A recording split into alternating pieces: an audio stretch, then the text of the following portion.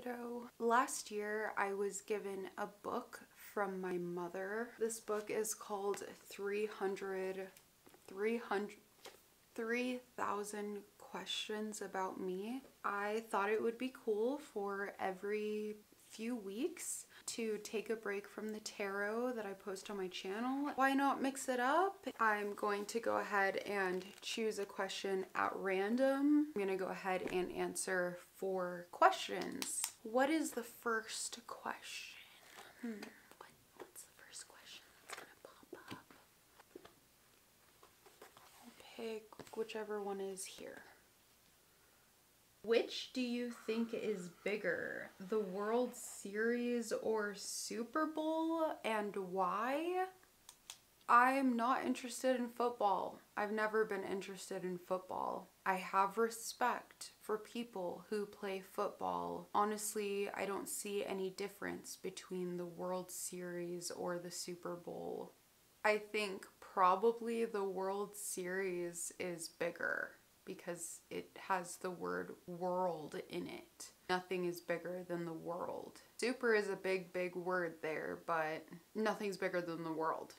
And super is only a word that is restricted to one language, which is English. And there's thousands of languages on the planet. So I'm gonna vote for the World Series. What's the next one? Do you have a chip on your shoulder about something? The answer is yes. I've been treated like an afterthought. I've been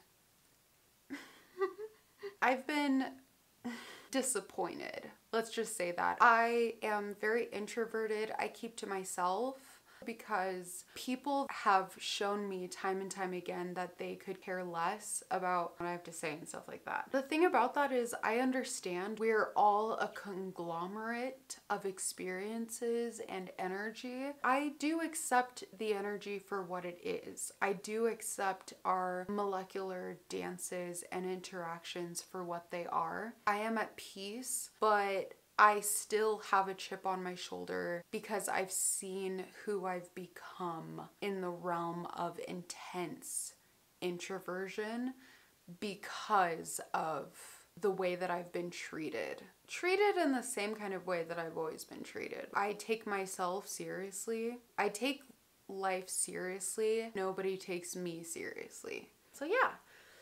Okay, let's find out if there's any other interesting questions here. I want to go to the front. Ooh, it's red. I dressed up in red because of my Amon Amarth shirt. So that's cool. What is your greatest extravagance? The apartment I'm living in right now. It has old appliances, but it has very high ceilings, a beautiful view, privacy, but I'm not paying for it. My boyfriend's paying for it. The things I choose to do when I actually have the energy to do it are sacred. My time is extravagant. The fact that I choose what I want to do when I'm awake is an extravagance. My hair, my natural hair, that's also an extravagance. I used to neglect my hair, straighten it all the time, and treat it like shit because I didn't know how to take care of it. And now that I know how to take care of it, I absolutely adore my natural hair and its resilience. So I guess that's another extravagance. Let's find one more before I decide to put all my lights away and watch Vampire Diaries for the rest of the night. I want to go to the end. Oh, let's go to the end. Go here.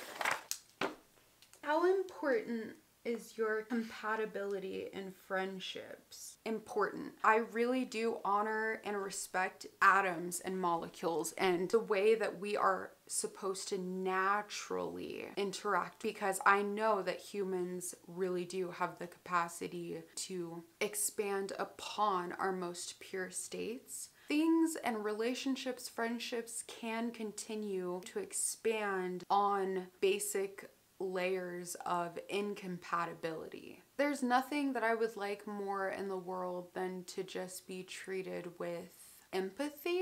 Empathy is a word that is commonly used, but I don't think a lot of people can embody it. And it's not their fault. It's just that we're all dancing on different wavelengths. I don't think compatibility is necessary, but I think compatibility would be a luxury. Thank you for watching.